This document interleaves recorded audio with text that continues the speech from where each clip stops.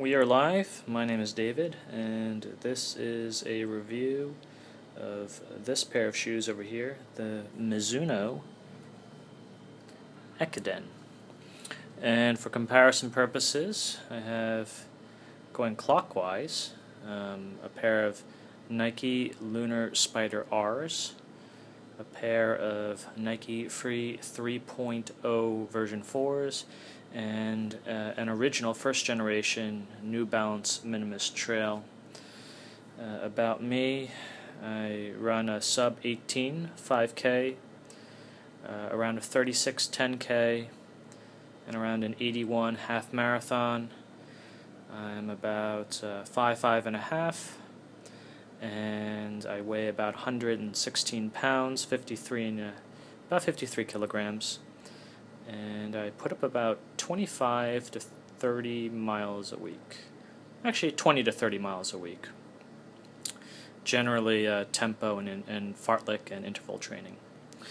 So I use this pair of shoes, by far the lightest pair of these for fartlek and interval training on the track.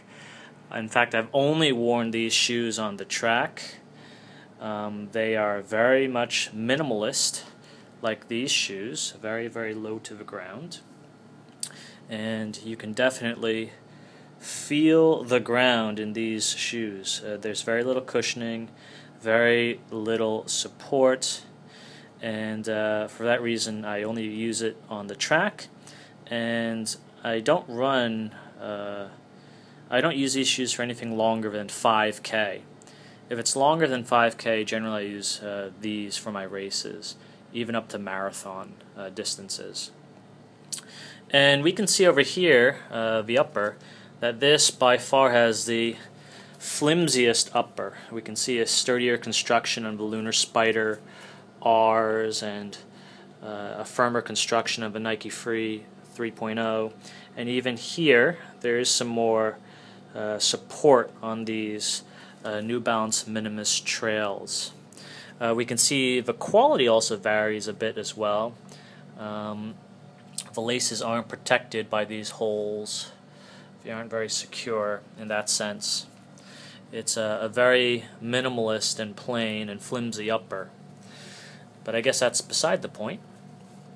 The back, the heel area, is actually quite firm, as is the back area. Actually, it's actually a lot firmer than the Nike Lunar Spiders. This is actually quite flimsy, and this is actually quite firm. So this is about as firm, if not firmer, than this over here.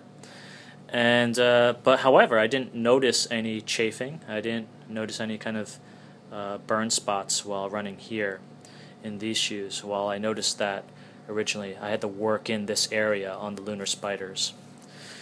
So if we take a look underneath, there's definitely a lot of these plastic grip things here, and in fact all over the shoe is lined with this kind of rubber and then some plastic here. By far the most of these shoes. This has some of that kind of sticky stuff, and this is of course all rubber, flexible rubber, and this is all kind of hard Vibram rubber.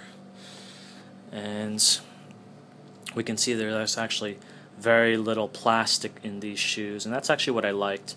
I don't like Mizuno shoes in general because of the wave. I don't like the wave in the back. I feel it's too stiff and rigid. So this doesn't actually have a wave in the back, it just has a bit of plastic here, which I think is okay.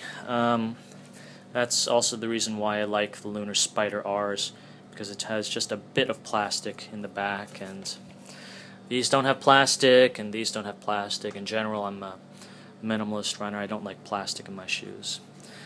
So I think that's about it for this review.